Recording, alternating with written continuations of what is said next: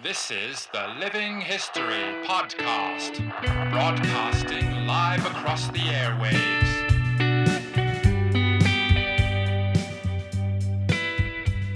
Hello everyone, welcome to Living History and an episode where we're going back a little bit further than what we've been doing lately because we've had a lot of World War II focus with the 75th anniversary of D-Day and other significant anniversaries that have been happening very recently. But I want to go back to World War I and to a chapter of World War I that I think is a little bit unknown in Australia and we should know more about it. This was the opening chapter of Australia's war during the First World War. Joining us to discuss it is historian David Howell. So David, welcome to Living History. Thanks a lot, man. So we're talking here, mate, 1914, which was a time when I think people didn't even realise Australia was actively involved in the war. I think people know that we were at war. We declared war on the Germans, that we were preparing to fight. But I think a lot of people assume that Gallipoli was our first action of that war. Paint a picture for us. What was happening in 1914 in very close to our home?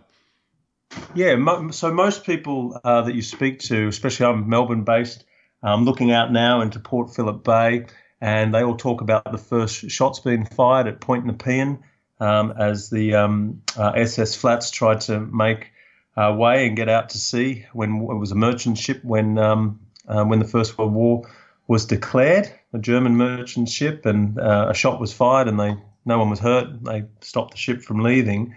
But our first battle, and a first of many firsts actually for Australia, happened immediately to our north in what is now Papua New Guinea. So just paint a picture for me about the politics, about the geography. I mean, how was it possible that we were fighting in New Guinea in the First World War? We think of New Guinea, its famous actions during the Second World War, but I think many people would be surprised to know there was fighting there that went on in the First World War as well. Yeah, so we don't have to go back that far before 1914. In fact, we only have to go back a few decades to 1884, when Germany, who itself was a new country, was going around and trying to build up an empire. I wanted to emulate what Britain and France, etc., other European powers had done, and I guess it wanted to go and get territory that didn't have a cause to have a fight. So they bought several Caroline Marshall Islands up in the Pacific. They bought those off the Spanish. They set down in New Guinea, and there is a distinction between Papua and New Guinea, and they wanted to have an area, I guess, where they could control their trade, but also have a presence in the Pacific. So 1884, Germany annexes New Guinea, much to the dismay of the colonies, because obviously Australia isn't federated then, and Queensland in particular, because it had been using the Solomon Islands and Papua New Guinea to do a not so nice thing, blackbirding, to build up the sugarcane industry, of course, in Queensland. And they were worried that Germany was going to impose on the territory up there. Britain didn't really want anything to do with it. In fact, the reports from the British East India Company had come back and said that this is a miserable place. Why would anyone want anything to do with it? So, long story short, even though Germany had said to Britain, no, we're not interested in New Guinea, in 1884 they hoist the flag, they annex that part. We actually, when I say we, Australia, the colony of Queensland, with some help from Victorians and New South Welshmen, go up there, raise the Union flag in Papua, which is the lower part. And Britain says, well, hang on a second, why are the colonies doing this? And long story short, we become federated. 1905, they have the Act of Papua, and the bottom part becomes Australia, and everything to the north becomes German. So, David, talk to me about this time. I mean, it was a tumultuous time in Europe, and the Germans weren't exactly considered everyone's best friend at this time. How did Australia feel about having a German colony right on its doorstep? Didn't like it at all. And, so much so, as I said, that colonies went up there to try and, put their own presence in the area. New Zealand, obviously our other neighbour, was very, very worried because the Germans got German Samoa. So there was a lot of presence, if you will, of the Germans breathing down our necks. And obviously at that stage, Australia was British. and we looked towards Britain, and Britain and Germany was already heading to war. And we didn't like it at all. In fact, the East Asiatic Squadron, which was under the command of a German fellow named von Spray, he had some very powerful ships, including the Scharnhorst, the Gneisenau, and of course, most listeners would be familiar with the Emden. Australia had a navy. It was fairly new. We did have one ship, HMAS Australia, that could outgun the German ships, but we were very, very worried that the Germans were on our doorstep, if you will. So the Germans were there for several decades before the First World War. What were they doing in New Guinea? Why was it important to the German Empire? A couple of things. First of all, they wanted an empire, so they wanted land. They wanted land to spread out across trade routes for shipping, because at that time in history we still relied heavily on ships to move materials, cargo, etc. around the globe. But also the Germans wanted to really have a presence where they could, sum up any of the territorial gains that they'd made. As I said, it was non-violent kind of gains to begin with, but perhaps preparing for something bigger and better. And to sum this network up, von Spray had his fleet, but the important thing, and this is very important to this battle, is that now messages didn't take weeks or months or weeks rather to get across the Earth's surface. They had a wireless radio system, if you will, and now from Germany to this part of the world, you could get a message within a day, which was an amazing feat if you think of it at the time. So all across these territorial gains that Germany had made, they started to build a wireless network where they could send messages and they could control their navy, if you will, in the backyard of Australia. It's an interesting point whenever we talk about the First World War, David, that there's often a debate about whether Australia should have been involved, whether it was a European conflict that we should have kept our noses out of, etc., etc. But I think this is a really fascinating point that we can't stress strongly enough. Effectively, Australia's nearest neighbour was a German colony at the time of the outbreak of the First World War. I mean, that must have been nerve-wracking for the Australian people at that time. Oh, immensely so. And, this has ramifications that last now in present day, because a lot of Australia's effort since we became a nation is to have this buffer zone to our immediate north. I myself did peacekeeping operations in the Solomon Islands. Why was I there? Our Solomon Islands was unstable. We need to keep this buffer zone. We've got new threats in the Pacific now, and of course in the Second World War we had the Japanese breathing down our necks. But in the First World War, at this time, Australia was very important that we should rightly so have gone and had this buffer, if you will, between Australia and the rest of the world to the north. So the First World War started in New Guinea, and the battle fought there, I would argue, is one of the most important battles that we've fought as a nation. Well, tell us exactly what happened, David. So the war begins in August 1914. Australia declares war on Germany, following hard on the heels of Britain. What does it mean for our location? What does it mean for Australia in terms of our own defence, particularly the fact that we've got a German neighbour very, very nearby? Yeah, as we all know, Australia had pledged, our Prime Minister had pledged to send troops to fight for empire, if you will, and Britain had asked Australia very quickly, pretty much very soon after war had declared. So war was declared 4th of August 14, and a message comes and says that if you can, Australia, please go and get rid of the German wireless stations, capture that territory very quickly. So that's what we do, and in a relatively short time, we're talking just a week basically. By the 11th of August, we're already starting to recruit men to go and off on this expedition. And we actually create a special expeditionary force, and it's called the Australian Naval and Military Expeditionary Force. And there's a first there, because not only is it going to be our, which I'm getting to, our first battle, but it's the first combined operations, if you will, between the Army and the Navy. So tell me more about these men. Did they volunteer for service? Was there regular soldiers that were formed into this new unit? Who were these men that would end up fighting this battle in New Guinea? Well, interesting enough, because we raised a expeditionary force, we called for volunteers, and the guy who was the chief of staff at the time, and I'm sure some listeners may be familiar with that, was a chap named Legg, who Lieutenant General James Gordon Legg, who would later go on and command the Australian 2nd Division on Turkey and the Western Front.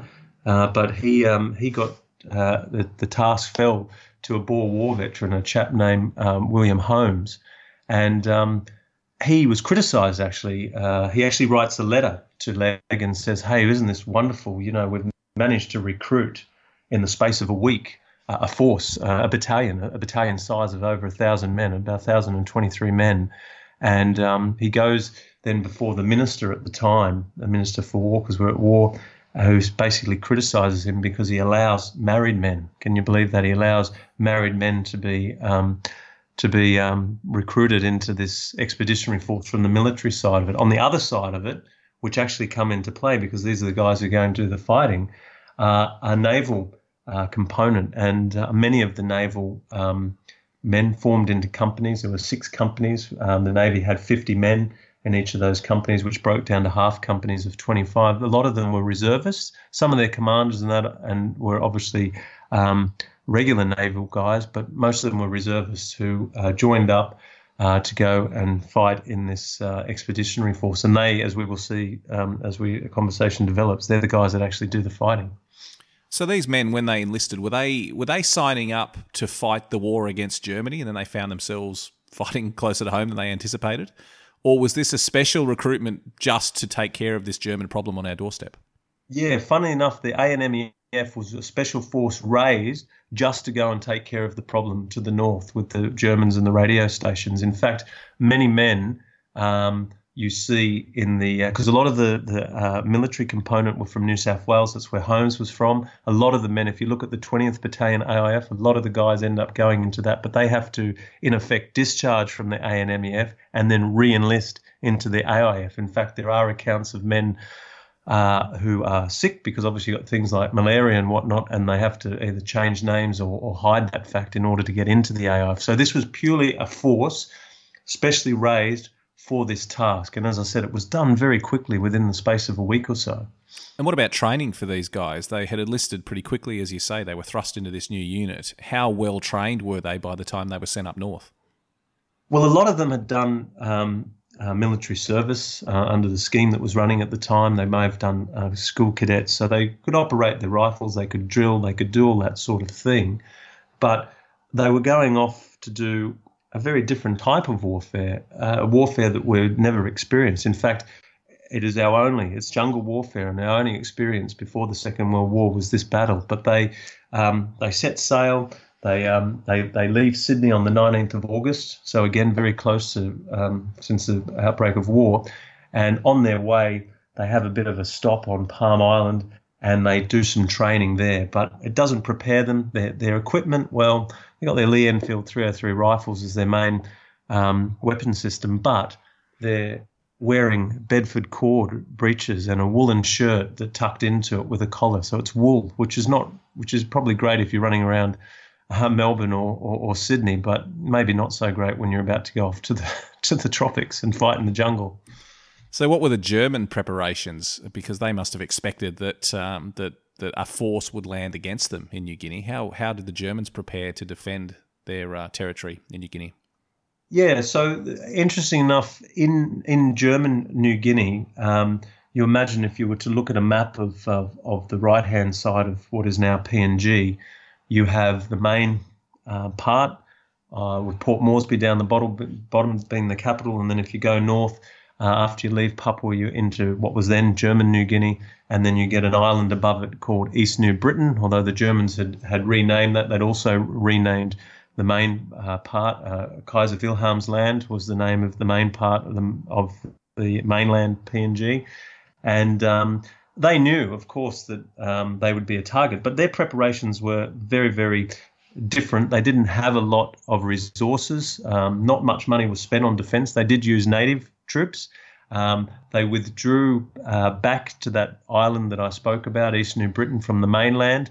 In fact, only a couple of days before the ANMEF arrived in Rabaul, the German governor, the acting governor, a guy named Dr. Harbour, he actually moved his seat of government, if you will, to that island and consolidated. They also removed the wireless station and they took it back into the interior along with their headquarters staff and all of that. But to give you an idea, there's only really about 150 native troops, and they're reservists. The German guys are reservists, or they're just volunteers within the German community. There was quite a big German community in Rabaul prior to the Australians coming, but all the German side were basically volunteers or local native forces. And how many Australians were sent up to German New Guinea? You mentioned that there was both Army and Navy forces. Give us a bit of a breakdown of how many men were actually sent up and what type of ships, because there's a couple of special things, particularly to note on the Navy side, wasn't there? Yeah. So for example, the military component, as I said before, was a battalion strength. It was 1,000 men.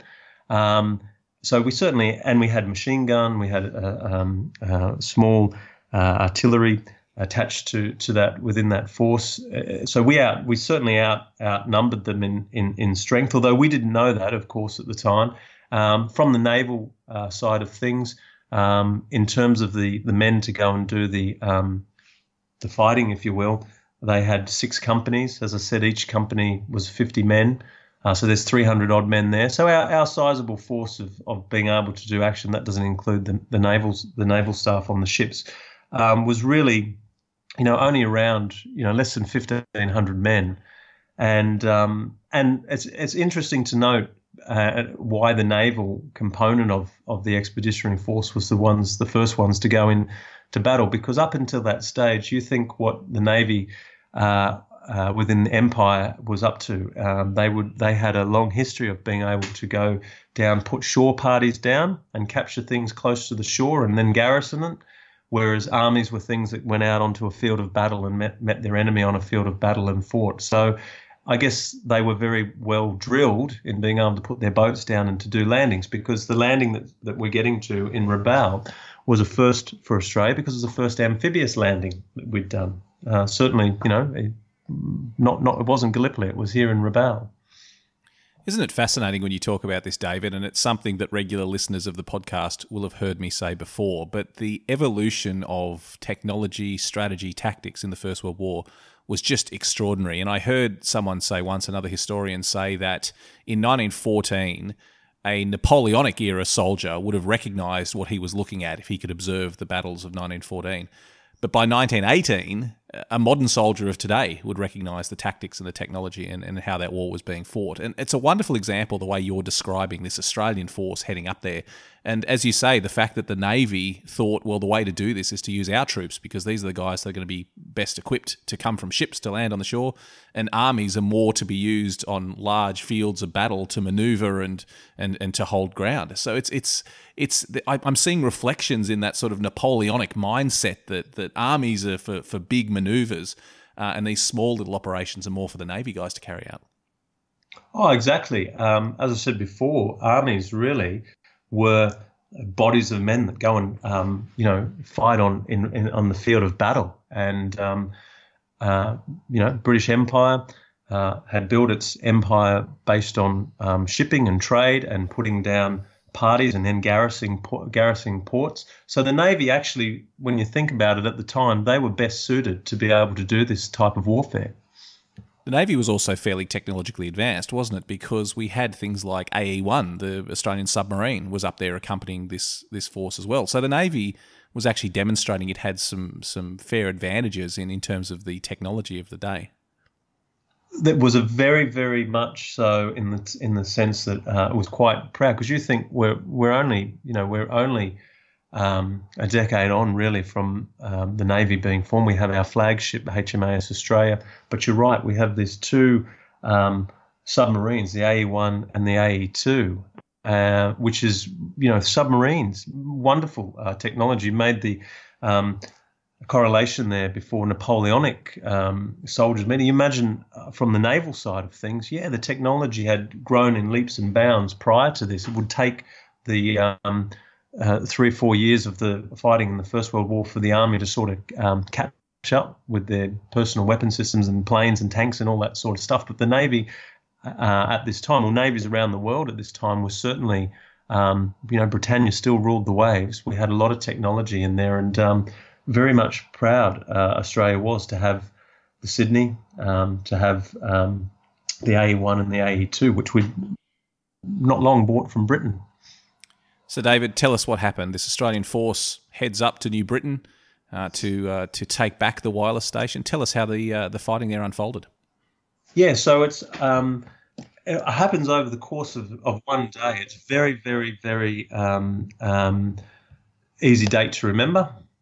September 11th, that they go and land on New Britain. I should say just before that, though, that the on Nauru, everyone will be familiar with Nauru. HMAS Sydney went and got rid of put the wireless station out of action, although there wasn't a fight there like what we're about to hear, but the Navy had already started to go up and take care of these things as the Army, the military component of was coming up behind. But just let's go to that moment, if we will. Basically, what had happened is that the Navy had in tow a P&O liner that had been converted to a troop ship that was bringing a lot of the sailors and the Army component up, which was the Berrima. And on the first thing they do is they go into Rabaul, into the harbour. There's beautiful Simpson Harbour. It's one of the most magnificent harbours in the world, I think. And they put down at 7 a.m. in the morning, they put down the naval guys at a place called Cabocool, which is near Blanche Bay within that harbour. And if listeners are familiar with the geography of Rabaul, you've got Rabaul to the right and Kokopo to the left, and Blanche Bay is on the left-hand side. So they put down the naval component, which at that time consisted of 30-odd men.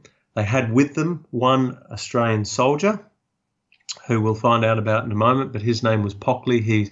Brian Pockley. He was a young doctor from Sydney, had followed in his father's footsteps, been a Macquarie Street doctor. He was much loved at his school, and he really was, I guess, the man's man, of well-liked, had volunteered his service and to go with the naval component because they needed somebody to be their doctor. The whole battle unfolds basically from a jetty going up a hill along a road. And when the Australians rock up, they actually find inside a house, if you will, that was very close to the shore, some Carl Zeiss binoculars, German binoculars, and a couple of revolvers on the table. So obviously the Germans had only just stopped observing the Australians coming, and they withdrew back up this road which leads up to the wireless station. Along the road, they had built small trenches, and they were defended by, as I said, German reservists, if you will, local people that were doing the military service, and native troops. And when the Navy component puts down, that's what they do. They start walking up the road. In fact, the commander on the ground, his name was Bowen, he took and asked a Chinese fellow who had happened to be there working in one of the houses, and some of the local Tolai people, where the Germans were, and they basically said, yeah, look, they're up the road, and off they go. That's how the battle started. So you've got this Australian force advancing up the road. Germans obviously know that they're there now. So what happened in those following minutes? Yeah, so the Australians start to move along the road, but the commander says, hey, look, we're going to be exposed on the road, so they get off into the bush. A lot of the guys with their woolen uniforms on, they get scratched and cut to pieces by the jungle. They start converging back onto the road, and it doesn't take long before, as I said, those Germans and the native troops spy them. A shot rings out. The first shot actually that was fired in anger by Australians in the First World War was by a petty officer named Palmer. He spies one of the Germans. He ends up shooting him, doesn't kill him. He shoots him in the hand. The Australians keep moving forward. That guy Pockley that I spoke about, the medical officer, they capture the first line of Germans, if you will, for only a small handful of men. Pockley performs an amputation without anaesthetic, cuts the German's hand off. It says that the German, whose name was Morderer, he bit down on a cigar and didn't betray the pain that he was going through. And then they regroup and they continue moving up this road through the scrub. They actually spy some local people working in their gardens. In fact, some of the men that were there later write that it was a bit like a Sunday school picnic. They were off there like almost as a venture. It was very different than the horrors that are going to befall the Australians in Gallipoli and the Western Front. So they keep moving up this road, and then another shot rings out, but this time it's the Germans' turn, and they hit one of the sailors, a young guy from Northcote here in Melbourne, a guy named Billy Williams, and he becomes Australia's first casualty in the First World War. He's shot in the stomach. He doesn't die straight away. Pockley, the medical guy, comes back down, attends to him, and not only in that moment do we have the first casualty for Australia in the First World War, but we also had the first act of bravery. Pockley takes off his armband, his Red Cross armband, as they're carrying Williams away on the stretcher, and they take him back to the Berrima. Later on, Williams would die next to Pockley, which we'll get to in a moment, in the afternoon. So after that, they continue going on. It doesn't take long. More shots ring out, and unfortunately, Pockley too becomes a casualty, becomes our second casualty and the first army casualty of the First World War, and he's taken back. And as I said, sadly, both of them, they're not sure who dies first, but they both pass away, 3 o'clock in the afternoon. So this all happens around 9:30 in the morning on the 11th of September. Whilst this is all going on, the Germans have done other things. They've actually put a big mine in the road. And one of the things they were going to do as the Germans fall back to their different positions, if you will, along this road, is that they were going to blow the road up and effectively kill whoever was coming to take the wireless station. But fortunate enough for the Australians, the native fellow that the Germans had trained to do that was sick. He actually had malaria, they believe, and he didn't turn up for work that day, so it doesn't go off. Now, also while this is going on, the commander on the ground, Bowen, he decides that he's had enough of this getting bogged down, and he actually pulls out his revolver. And remember the chap I mentioned, the German guy that had his arm amputated, he basically frog marches him up to the next line of the German trenches.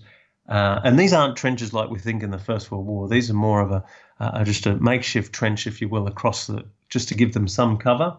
Wouldn't be enough, I guess, for a man to stand up in. But Bowen frog marches this wounded German up there and basically says, "Listen, tell the rest of your mates to surrender, or I'm going to do some not so nice things to you." And that's another first for Australia, albeit not a great one, but and unbeknownst to Bowen, but he'd actually broken the rules of warfare because he'd used a prisoner, because the poor German chap had obviously surrendered, that had his hand amputated, and he uses a prisoner to go and get the others to surrender, but it works, and he thinks, "You beauty," so off they go, and they continue to go up along up the road. But you have to realise this is a very, very short space. It's not an overly big hill. In fact, if anybody's been to Rabaul and visited Bita Paka War Cemetery, the road you go up to the cemetery, which you would easily get up in a car in 5-10 minutes time, that's where the battle unfolds. Meanwhile, back out at sea, the Australian command, if you will, especially those on the Berrima, were thinking, well, hang on a second, it's almost midday now, and what's happened? There was only meant to be a few Germans. We're just going to walk up a road to find this radio station and it'll all be over. But the Germans, funny enough, with under strength by comparison to the Australians, they were putting up not a bad fight. In fact, Bowen goes again and takes German prisoners and frog marches them up to the next line, but it doesn't work. And he himself is actually shot, and it grazes, it literally parts his hair. It grazes the top of his forehead, a scar that he lives with for the rest of his life. he survives, and he's actually taken off the field of battle. Meanwhile, some of the Germans that was captured in those trenches included a senior German on the spot, a captain, and he was a bit of a prize, and they took them back and they got some more intelligence on exactly where the radio station is. They knew it was up the top of the road, and they keep going on. But back on the ship, Berrima, you get this really interesting thing unfold. There were men going about having their breakfast, smoking their pipes, writing letters, all that sort of thing, letting the naval contingent go off. Some other naval forces had landed further down in the harbour, but no action was going on there. And they get this report that the Australians are getting fired upon. I mean, casualties are coming back. You've got 2 Australians back on the ship. And you get this crazy thing where they need to call for reinforcements. And whilst the other detachment that had landed starts to make its way along, men on the SS Berrima, you get a cook. There's a story of a cook grabbing a ladle. There's another guy that doesn't have much in the way of a weapon. He picks up a plank of wood, if you will, off the jetty, and you've got the ragtag sort of. They must have looked like pirates, leaving the Berrima to race up to give aid to the Australians. You also, unfortunately, because obviously there's a sad element to this, we ended up losing six people, but you have another casualty, and this casualty was killed outright. As they're advancing further along to the German trenches, you get a chap, John Edward Walker or John Courtney, whichever way you want to call him. He'd actually changed his name. I thought at first he perhaps changed his name to put his age up, as we all hear those stories. He actually changed his name because he didn't want to pay maintenance to his wife, which is a funny one. But he ends up getting shot and killed outright, and he is, our first. They believe he dies before Pockley and Williams pass away on the ship, and there's no denying that Williams is the first Australian casualty, but Courtney is the first Australian casualty to be killed outright. Now, again, all this is unfolding, and you have this situation whereby, something that was not meant to take much time, they're only using 30-odd men, is turning into prisoners coming back, casualties. We've got people killed now. There's another chap, Street and Moffat, that get mortally wounded. One chap dies the next day. You've got all this stuff going on, and they're getting bogged down. And so enters 2 other chaps that I want to talk about in this battle. One is Charles Bingham Edwell, who was actually seconded from the Royal Navy. Before the ANMEF was formed, he was actually down at Geelong, just on the other side of the bay from where I am at the moment. He was down there that's where the Naval College was. And he is well above his peers. In fact, by all accounts, he's dressed quite, for the occasion. He's got his sabre with him. And, he's a guy who could speak French. He's quite worldly. He's above his peers, I guess, in that way. He says, listen here. And by the way, he's the highest ranking man on the scene. He's a lieutenant commander at this, and he comes into the fray. He gets up to the second last, I think it is, line of German trenches with some of the men. Bowen had been taken off the field of battle. They'd had another chap that was on one side. Elwell takes the other side of the road. He gets up near the trenches. He pulls his sabre out and he says to the men, fix bayonets. Now, we're about to have Australia's first bayonet charge of the Great War. And he pulls his sabre out, tells his men to fix bayonets. He takes a couple of steps and he's shot in the chest and he's dead. And I think he becomes our second outright KIA in the First World War. So it doesn't go too well. Eventually what happens is that there's a break in the battle. Another chap rocks up, Bond. I like that, introduced. I wish he was Lieutenant Commander Bond, but he was Lieutenant Thomas Bond. And he's about to get the first decoration. He ends up getting a DSO for what's about to come about. He gets up there. Elwell's being killed. the Germans are ready to surrender, but the senior German officer up there, he won't surrender to these ragtag bunch of guys that are being cut to pieces in the bush, wearing,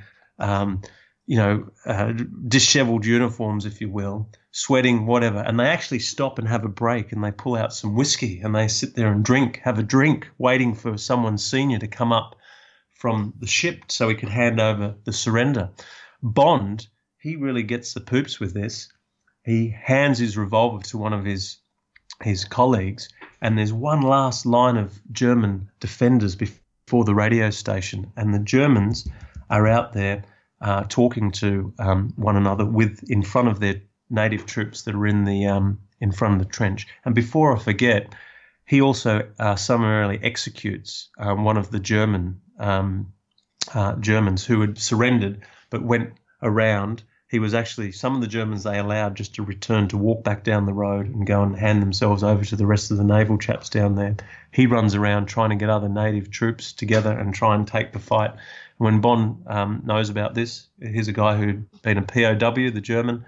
He then is given his word to go back down and go and be taken as a POW, but goes and decides to continue the fight, and Bond just shoots him. But Bond gets up to the last trench, hands his revolver over to his colleague to cover him, and whilst the two German officers are out the front, standing in front of the trench while their men are behind them, so the men can't shoot, and their native troops, they're confused, they're not sure what they can do when their commanders are standing in front of them. He basically just goes up to them and takes their revolvers off them and forces them to surrender, and off they pop to take the radio station. So it goes until very late into the early evening, late afternoon, early evening. It goes for one day.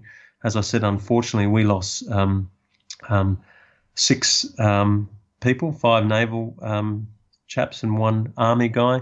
The Germans lose the one guy, the guy that Bond kills. Bond, as I said, for his bravery of taking the revolvers out of the Germans in front of the trench, is awarded a DSO, and they successfully take the wireless station. And within not too long, by the 17th of September, a term of capitulation of the Germans had been signed, and it was all over. David, it's just extraordinary. I mean, thank you for that account. There's so many twists and turns and small acts of heroism and incredible individual stories.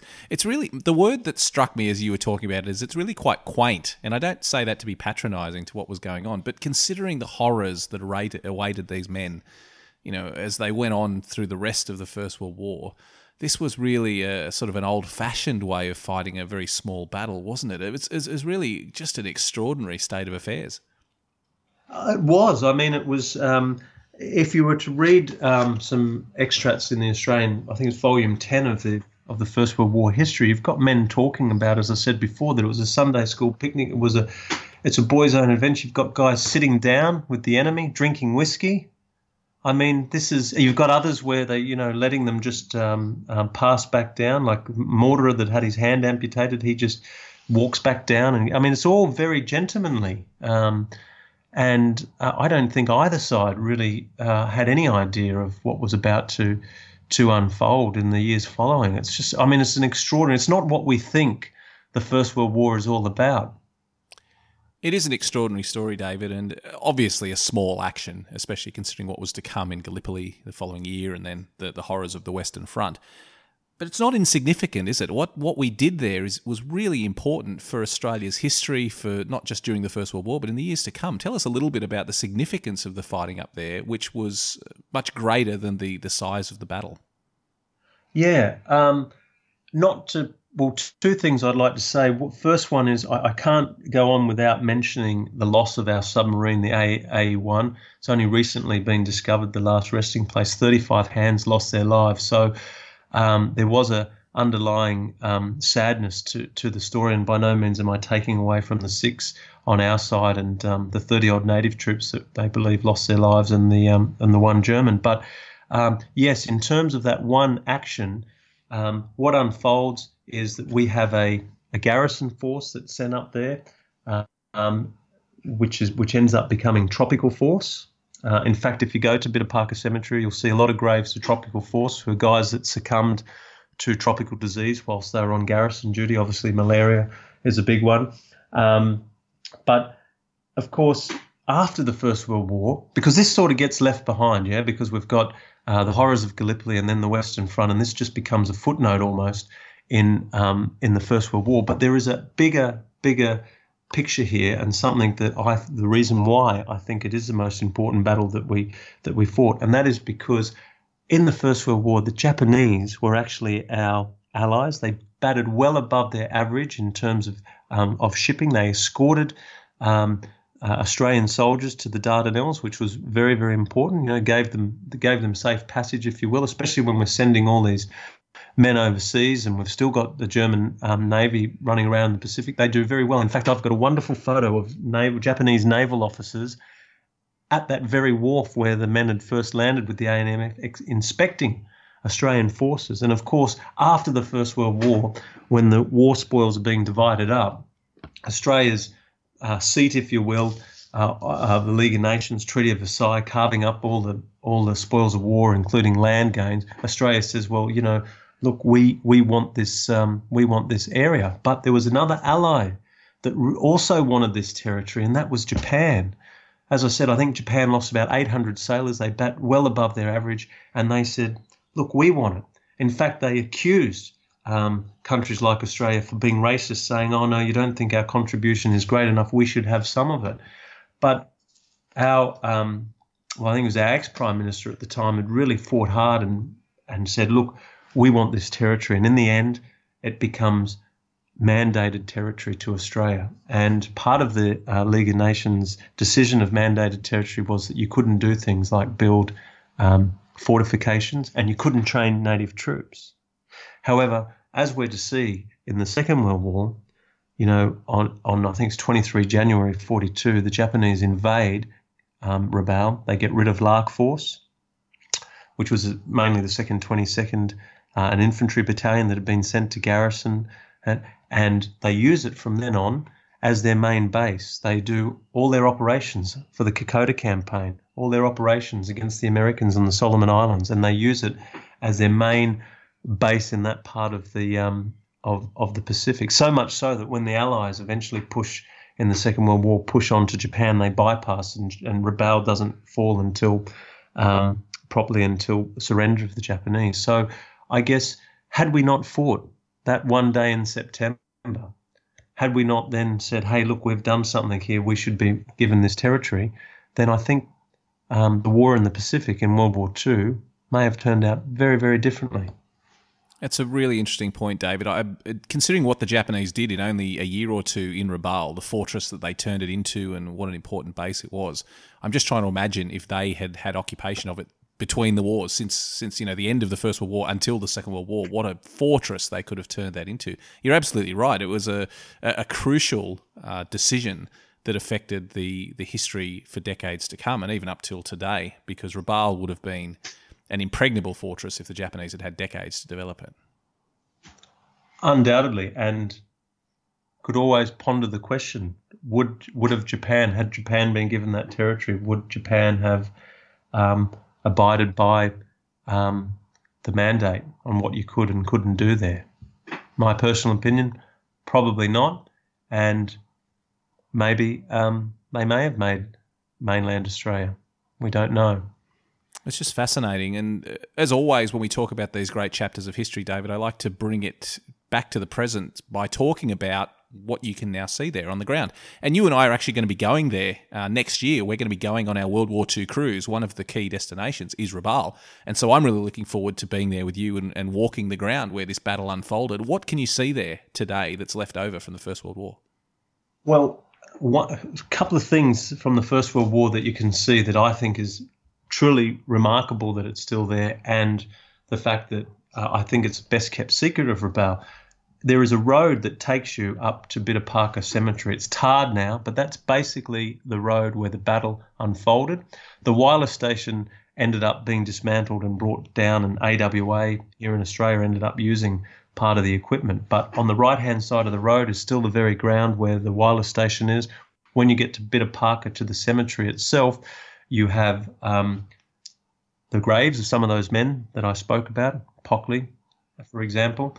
You also got a wonderful, they rebuilt the original memorial but the memorial that was built when and it was there before the Japanese occupied, during Japanese occupation of Rabaul, it got all overgrown. I have a wonderful photo of Australian soldiers that come up at the end of the Second World War sitting on this sort of stonework, and some of that original stonework now has been put into the memorial itself. But if you were to go back down the road, back to Cabacol itself, although it's been built upon, not by much, the original jetty, if you will, which is basically stones into the water, you can walk down on it. You can actually drive a vehicle down onto it, and you can stand pretty much in the very, very spot, and it's very well maintained in the sense that not a lot of activities. There's a few buildings and what, but you can be there on the very spot where these chaps at 7 a.m. on the 11th of September landed, Australia's first amphibious landing.